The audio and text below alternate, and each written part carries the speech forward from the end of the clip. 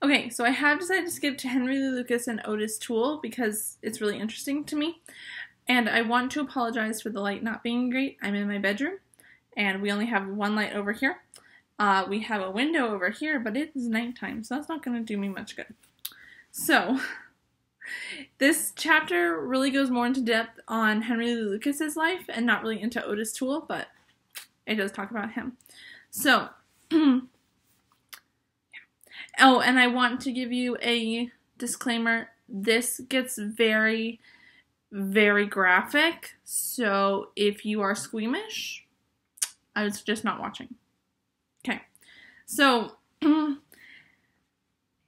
it has been said that Henry Lee Lucas killed more than 300 people, and that is false. There was a show about him on Netflix. I think it's been taken off, but it was called The Confession Killer, and that's because Henry Lee Lucas confessed to a bunch of murders that they don't think he committed. His compatriot is the word it says, and the lover, Ottis Toole, so another man, was no slouch in the murder department either. They traveled across the country in the 70s and 80s, committing many of their murders along Interstate 35, which is from Laredo, Texas to Gainesville, Florida.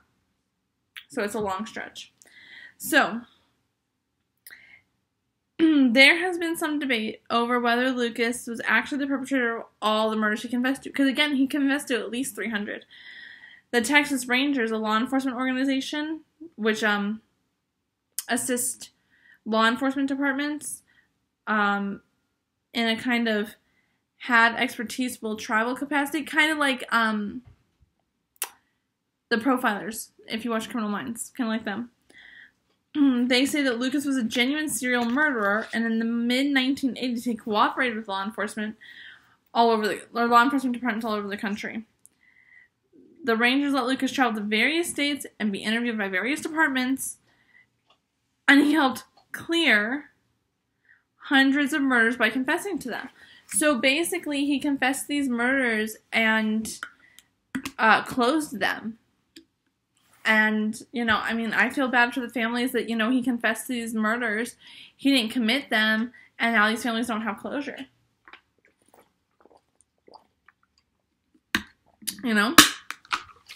That's how I feel, but...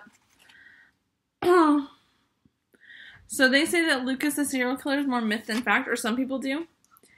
In 1986, so near the end of their killing spree, or actually I think it was the end of the killing spree, Texas Attorney General Jim Maddox published the Lucas Report, a thick document that examines a number of murders Lucas confessed to and that allegedly proves how Lucas couldn't be the killer. I would love to read that. Just saying.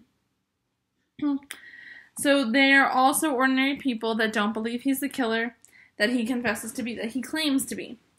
One family, the Lemonsons of Lubbock, Texas, went to great lengths, including selling their house, to finance an investigation of Lucas's claims that he had killed their newly married daughter, 19-year-old Deborah Sue Williamson. So she was only a Williamson for a little bit because she was newly married when she died. Their conclusion was that Lucas was not the killer. They claimed that Lucas did not know details of the case, such as the layout of the house, and believed their killer of their daughter's murder was still at large. So, like them, I feel bad for them. The person who murdered their daughter is still at large. I wonder if it was their son-in-law. I think it was probably their son-in-law, but, whatever. So, the result was a report in the Dallas Times-Herald that discredited dozens more of the murders Lucas claimed. So there's a bunch of murders and see, the thing is that a lot of the murders he confessed to, he knew how they were killed, if they were decapitated or not, where they were buried. He knew all of these things that were never revealed to the media. They were never revealed to the public. He knew all of these things. And that is why they believe that he is the killer. The dog is trying to get out, and she can. The door is open, but she's having issues, apparently. So, now, if Lucas did commit all these and cleared them, it would make the Rangers look good because they owned the clearance weapon in so many cases from the 1970s and 80s. So it could be, it's possible that there are other murderers involved in these crimes and the police just didn't want to solve them. That's a possibility. It's impossible to know for sure how many murders he actually committed, but he was beyond a doubt a serial killer and an active one. And it's definitely possible that he lied about some confessions or was somehow coerced or conned into giving them. Or perhaps he was the con. Confessing to more and more crimes to boost his notoriety, like maybe he was trying to get more recognition. Or he was just trying to mess with the authorities and the Rangers. I mean, that's absolutely a possibility. But lies aside, there have to be other murders he confessed to that he did commit. Now, this is where if you're squeamish, you might want to stop watching. Because this is about Henry Lee Lucas's childhood, and it is sad. It was, as they say in the book, horrific. So, there's no doubt that Lucas had a childhood that can incite a murderous rage in anybody, okay? He was raised in this is what Ron Rosenbaum said in Vanity Fair. These are his words. He was raised in a fairly primitive log cabin-like dwelling in an isolated backwoods county in West Virginia. The kind of hillbilly milieu that produced the predators of Deliverance. I love that. I love those words. I think that is a really great way to describe it. So, appropriately, the name of the town was Blacksburg. The same town, in fact, where a gunman went wild at Virginia Tech and killed 32 people in April of 2007. So, it wasn't the town that did Henry Lee Lucas in. It's not. It was mainly his mother. Lucas claims that he was brought up like a dog and no human being should have to endure what he endured. He said, no human being should have to be put through what I was. So that shows that he does have empathy, is that he knows that no person should have to go through that. That's actually an amazing thing. A lot of serial killers don't have empathy. So, his stepfather, nicknamed No Legs, because his legs were taken off by a slow-moving freight train. So, you know, that's real original. Never would have guessed that, but yeah. Called him No Legs. He was an alcoholic who lost his legs to a slow-moving freight train. He did not buy prosthetics. He didn't buy prosthetic legs. He just slid around the bare dirt floor of the shack that they called home, propelling himself on his stumps. I don't know if it was below his knees. I don't know if it was his whole leg. I don't know. All I know is that he had stumps and he just didn't buy new limbs. Lucas claims he hopped around on his ass all his life. That is his words. Okay, this is about his mother, Viola. The book says, and I love the wording, part Cherokee, all monster. I love that. Okay, so, Viola Lucas. She was a part-time prostitute who used to service men in their house, in their log cabin, and force her husband No Legs to watch. He would watch as long as he could and then get sick. So he's literally watching his wife service other men until he got sick. On the final occasion he watched, which was a winter day in 1950, he was so overwhelmed by what he was seeing, it doesn't tell us what it was, just that he was overwhelmed by it, that he dragged himself out into the cold and snow-covered landscape and laid there all night. I don't know if that man went home and No Legs was asleep, but he stayed there all night and within a week he died. He had caught pneumonia that night. So, Viola also made Henry Lee watch her practice her profession from the ripe old age of 8 until he was 14. That is 6 years, y'all. from 8 to 14, his mother made him watch. Okay? Can you imagine that? I can't.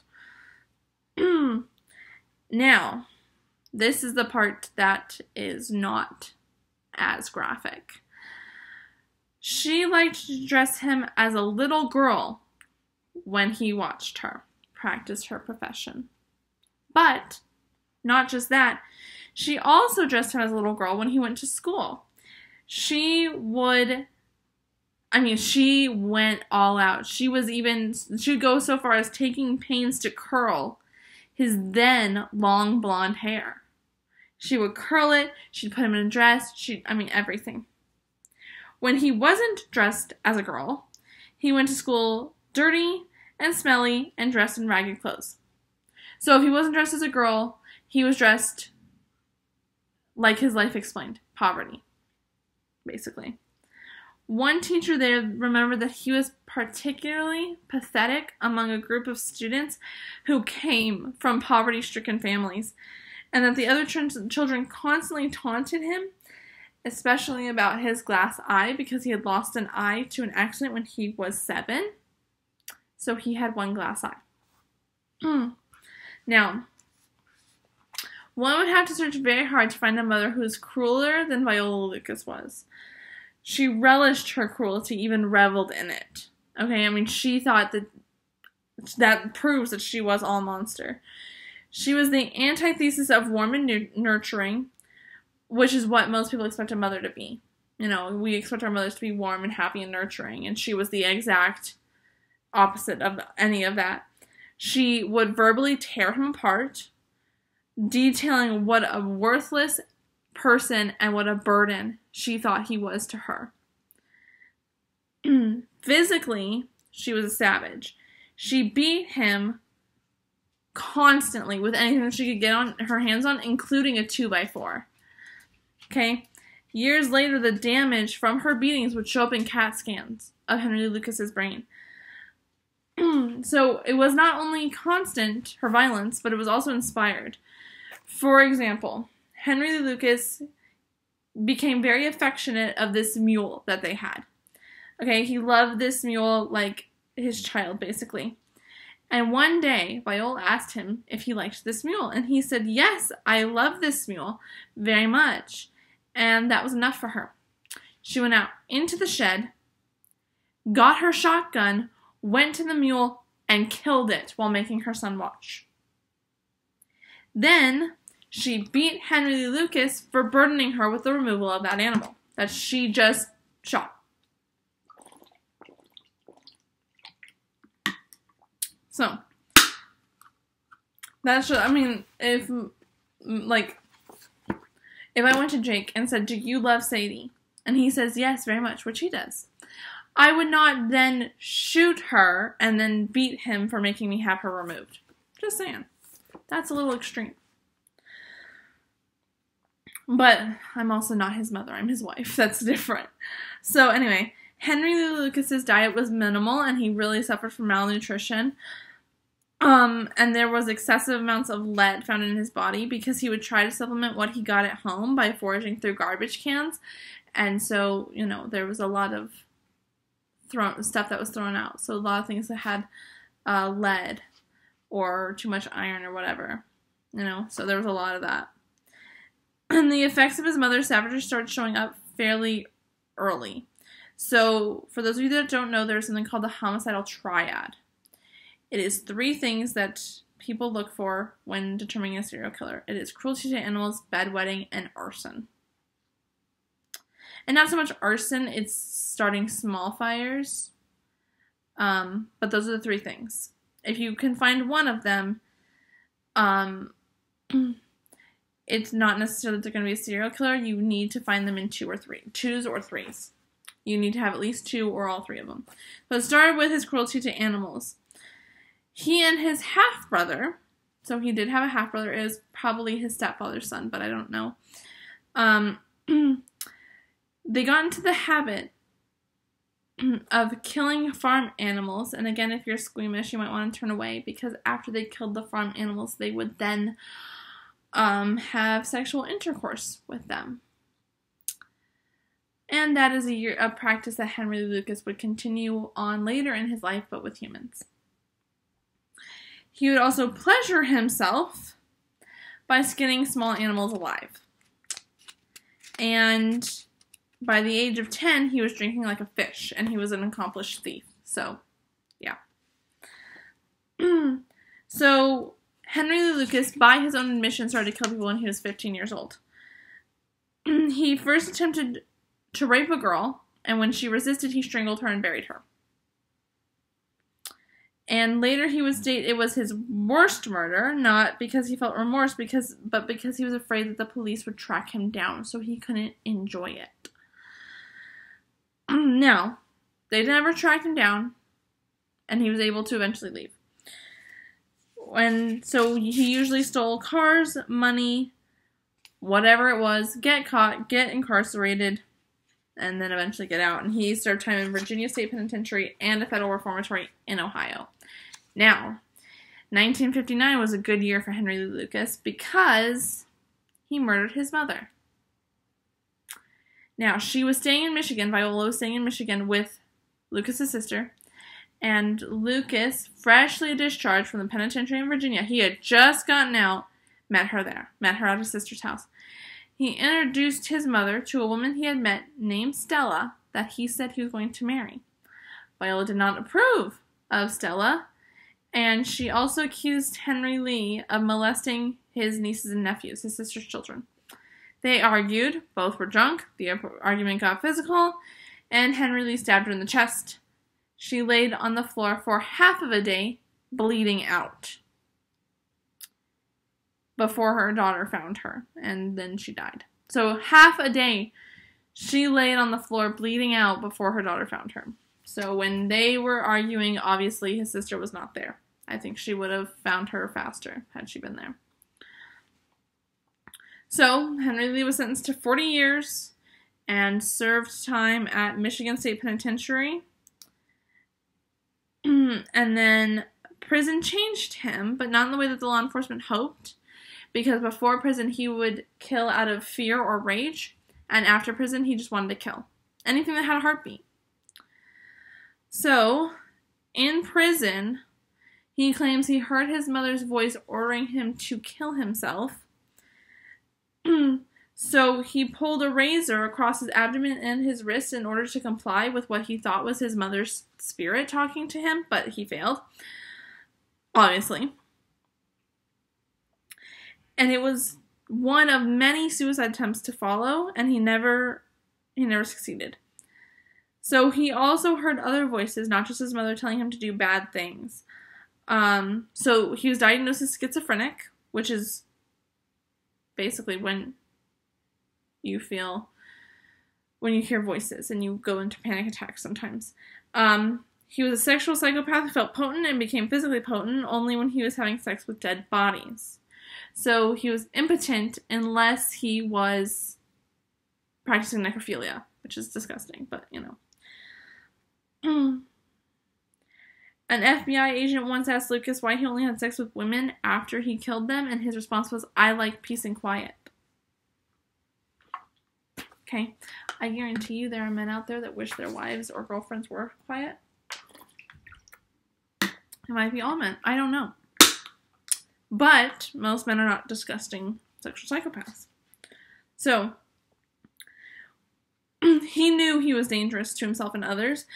And when he was granted parole in 1970, so he was granted parole in 11 years out of his 40-year sentence, he begged Michigan authorities to leave him in jail because he knew that he would kill if he's released. They did not listen to him. They let him out anyway. And he fulfilled his own prophecy by murdering a young woman that same day in Jackson. She lived only a few blocks from the state prison, so he didn't even get very far before he committed murder. So after the murder in Jackson, Michigan, Lucas was on the move, and that's when he met Ottis Toole. So they say that Ottis Toole was always smiling. He was a very happy person. Now, Ron Rosenbaum, who interviewed Lucas on death row, described Toole as a 6-foot-tall, occasional transvestite with a build like a lineman and a voice like Truman Capote's. Okay, I don't know who Truman Capote is, or Capote, however you pronounce it. I don't know who that is, but 6 foot, big build, an occasional transvestite. Okay? Now, he was in Florida, and he had a very skewed sense of love and romance. And that was because his sister, Drusilla, I don't know why his mother named her Drusilla, but anyway, Drusilla, his sister, raped him when he was young. So, years later, he would force Drusilla's daughter, Betty, have sex with men he picked up. And he enjoyed that. Now, among other claims to fame for Toole was the abduction, murder, and decapitation of Adam Walsh, a 7-year-old. He was the son of John Walsh, host of the television show America's Most Wanted. Can you imagine that? So, this man, who would eventually become a wanted man in America, killed the son of the host of America's Most Wanted. I just think that's ironic. And not in a good way. This could be a Lucas-like faux confession. Toole was never charged with or convicted of killing Adam Walsh, though he confessed to it many, many times. Now, granted, every time he confessed, he would retract his confession as well, so they weren't able to hold him to it. So, now precisely what Lucas and Toole did is debatable, but it's a safe assumption that their life together was I love this, spine-tingling compilation of sodomy, strangling, stabbing, cutting, shooting, necrophilia, dismemberment, and cannibalism. Like Henry Lee said, Toole would barbecue them. So, during the 70s and 80s, the highway, or Interstate 35, where they committed most of the murders, was virtually littered with hundreds and hundreds of bodies, okay? There was no consistent MO in the murders, which is probably why they couldn't connect it, and because it was all along Interstate 35, there were multiple different states that they covered, and jurisdiction stops at state lines, so. Police could not be sure whether they were dealing with one perpetrator or many because of just different MOs and different states. Now, sometimes they were sexually assaulted, sodomized, shot, strangled, beaten, or dismembered, but that was not something that happened every single time. Now, they all agree that Lucas killed Kate Rich, an elderly woman who lived in Wichita Falls, Texas. She was rich, lived near the House of Prayer, which was a chicken farm that had been converted into a church, in case you're wondering. And two of the people that had been housed there were Henry Lucas and Ottis Toole, which is where they met Kate Rich. So he stabbed her, chopped her up, and destroyed her remains by burning them in a stove on church property, and then burnt her house down. Now, another one that he definitely committed, and the one that put him on death row, was the killing of Orange Socks. So, Orange Socks was an unidentified young woman found face down on the side of Interstate 35, strangled and nude, except for some long pumpkin orange socks. So that's how she got the name Orange Socks.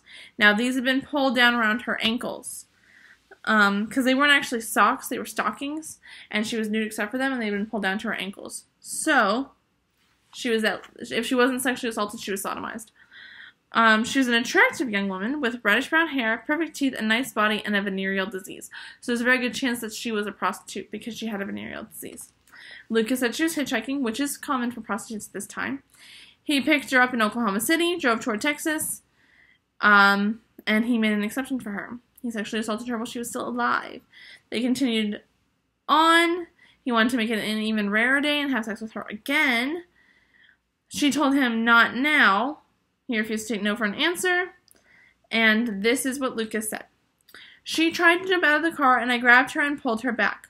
We drove for a little piece further than that, and I pulled off the road because she was fighting so hard that I almost lost control of the car. After that, I pulled her over to me, and I choked her until she died. Then he had sex with the body, killed, and dumped her in a culvert."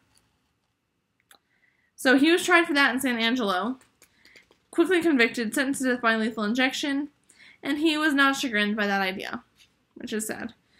He had tried to take his own life many times, and so now he's like, okay, I'm going to give the state a crack at it.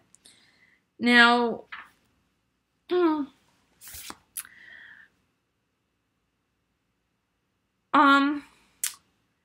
so they were capable of scores and hundreds of killings, perhaps. Now, how many people would want to go for a ride with them along Interstate 35 on a moonless November night? Chances are that the people are not clamoring and fighting each other for seats, okay? So, where are Lucas and Toole now? The answer, in the book, word for word, taking a dirt nap. I love that. So, Toole died of cirrhosis of the liver in September of 1996. Henry Lee Lucas died on March 13th of 2001. My brother was born in September of 1996. My birthday is March 13th. So both of them died around or on our birthday. If Ottis Toole died on September 28th of 1996 of cirrhosis of the liver, he would have died the day my brother was born. And Henry Lucas died on my first birthday. Fun fact. But yes, they are both dead. And the world is probably better for it. But that's all I have. Sorry this video was longer. It's a lot to go into. And honestly, I don't even think that scratched the surface of the horrific things that Henry Lucas and Ottis Toole committed together. But that is all I have for you. And I hope you have a great day.